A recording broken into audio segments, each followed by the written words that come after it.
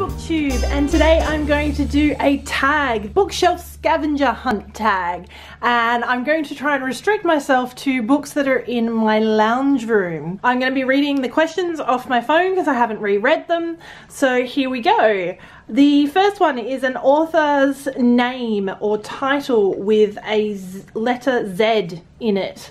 I don't think I've got one here, but I definitely have one on the other side of my lounge. So I've got the books by Mark Z.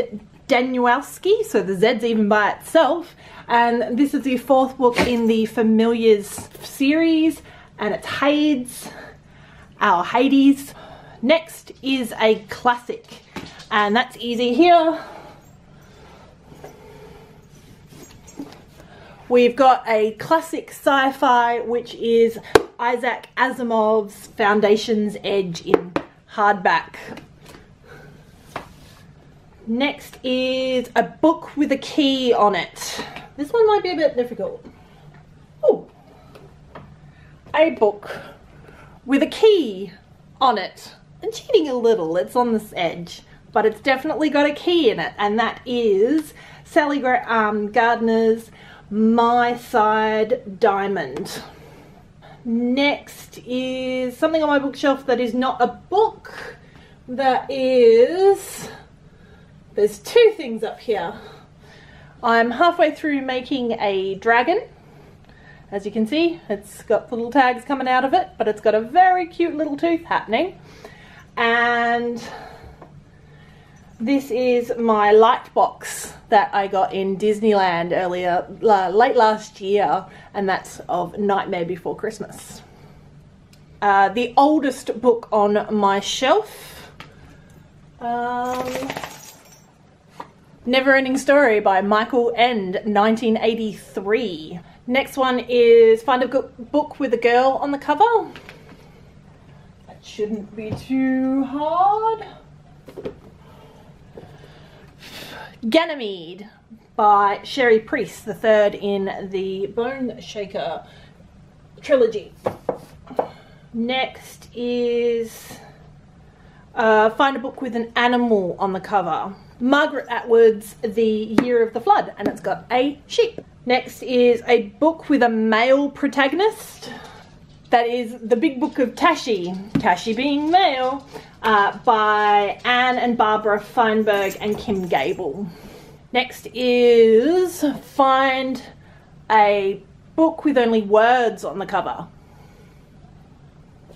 Does that count?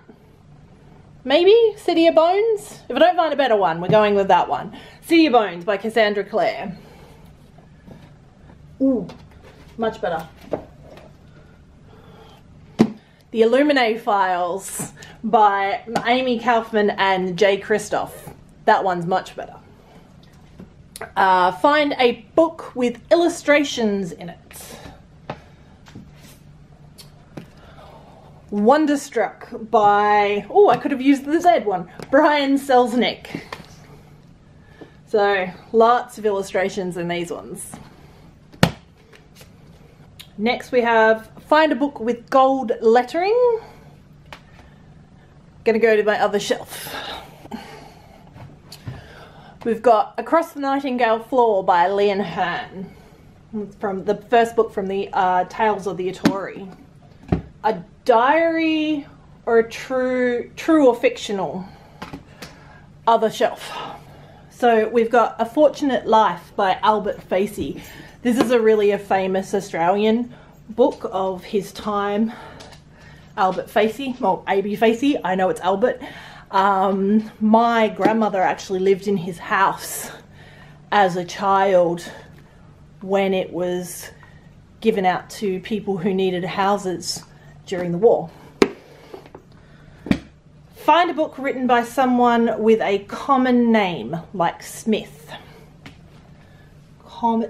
Anne. 3 here. Anne's really common.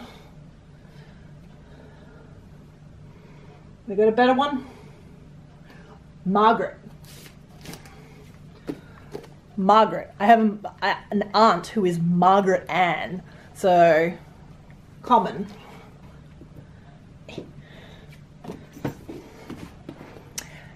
Sarah.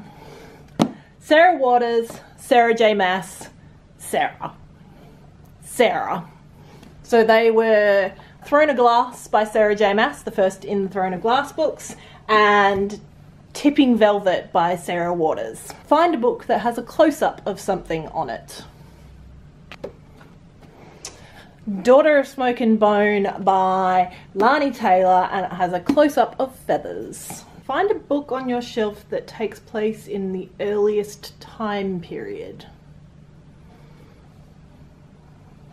I'm going to go with Confessions of an Ugly Stepsister by Gregory Maguire, because this happens during the time when Holland very first starts getting tulips imported in. So I'm not entirely sure when that is, but I think that's earlier than anything else on my shelf. Find a hardcover without a jacket.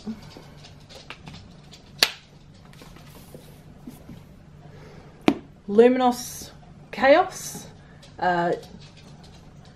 Jean-Christophe Vallant, The Mysteries of New Venice.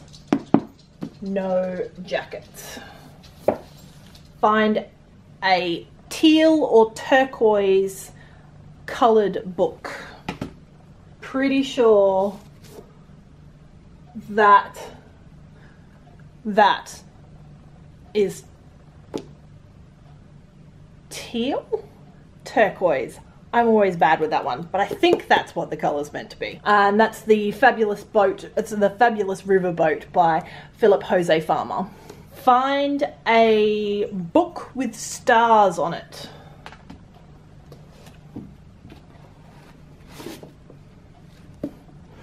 Isaac Asimov's The Choice of Catastrophes. The Disasters That Threaten Our World. So, non-fiction. Who would have thunk it? I have non-fiction on my shelf. A non-YA book. Take your pick. Any of the Margaret Atwood ones for a start, but Tad Williams' The Dragonbone Chair. And I didn't even get into my graphic novels. Go figure. So, that was my bookshelf scavenger hunt tag. Hopefully I'm framed okay, because I can't see what I'm doing. So, thank you very much for watching. Give me a thumbs up if you liked the video. Subscribe if you haven't already. And I will see you next time on Aussie SFF. Happy reading!